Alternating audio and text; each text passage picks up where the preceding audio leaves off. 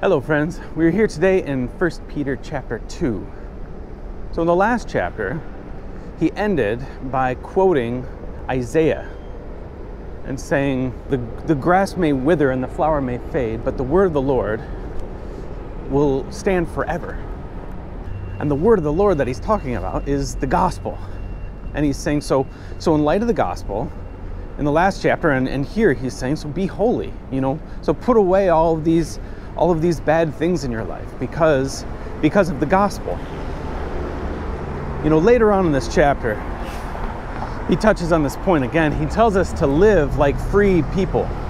He says, you've been freed. What does he mean by that? He says, so don't use your freedom to continue sinning. But in what way have we been freed? The gospel is that Christ died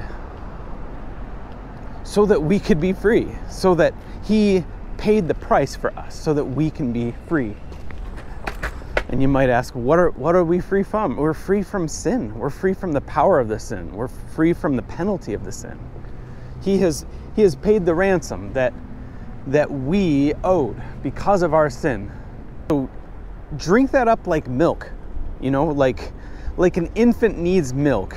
You Christians need to look into the gospel and realize that the life that you live is all completely owed to God, because he died so that you can have eternal life. So everything you do in this life pales in comparison to what you owe God for giving you eternal life. So the more that we can remember the magnitude of the debt that we had and the penalty that we deserve, the more that we can understand that and know the amazing price that the God of this world paid so that we can be with him, the more we can really look into that, the more we can drink that up like milk, the more we can live the free life that God wants us to live. Now in this chapter, there's an interesting part here where he says he's the living stone. I love this picture. A living stone. That means that he, because he died, should be as dead as a stone. He should be a rock, and yet he is living. And so he's like, he is the living stone. In the same way that he is a living stone, we are going to be living stones. We are going to be people that should be dead, but miraculously are alive, just like a living rock. It's I love this picture. It's so vivid. But he keeps on going with the stone analogy, and he's saying he's not just the living stone, he's the cornerstone. He's the stumbling stone. And by a cornerstone, he means, if you make a foundation, if you make a building, you have to have the cornerstone is the one that everything else is put upon. And he's saying, we as living stones, we're building up this new structure. We're the fortress of God. And I love what he says next too. He says, we are a royal priesthood, a chosen people, and a holy nation. Now this is kind of amazing what he's saying, because these are people scattered around. These are sojourners. These are exiles. And he's talking to people that have no real relationship, no blood connection with each other. And he's saying, you are a royal nation. We are all, as Christians, we're all part of one nation. Like God chose Abraham and his people, we are the people of God through our faith, of course, but we have been chosen by God to be his royal priesthood. And I think that's the most interesting to me. We are the priesthood of God. We understand that the sacrifice that was by the priests is now something that lives with us. He says, at once you were not the people of God, but you have become the people of God.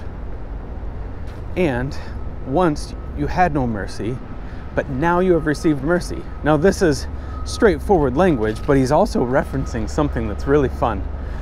A long time ago in the Old Testament, there was a prophet by the name of Hosea. And God wanted to show his people how the people are being in a relationship with him. And so he tells this prophet to marry this prostitute named Gomer. And she was an unfaithful wife after they were married. Now, this is a very interesting picture. Picture a prophet in this nation is a very respected person. So picture that the prophet is the speaker of the house. And here you have this wife of the speaker of the house, and she's a harlot. You know, people that have paid to be with the wife of the speaker of the house. It would be kind of an amazing and ridiculous thing. They had 3 children. I don't remember the name of the other one, but one of them was called No More Mercy, and one of them was called Not My People. Could you imagine the kids naming your child Not My People? But that's what he's referencing here. He's saying once you were like, you know, the people of Israel, you know, as Gomer the harlot, and had all these children, and he's saying at once I was saying, you guys are not my people. You know, there is no more mercy. And here Peter is saying, once you were the descendants of these.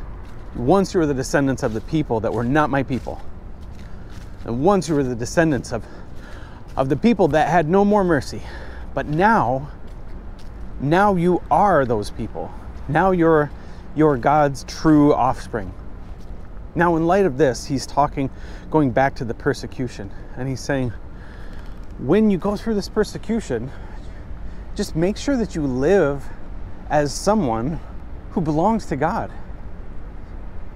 Make sure that you act in a perfect way so that people may see your good works, see your good deeds, and they'll glorify God in heaven.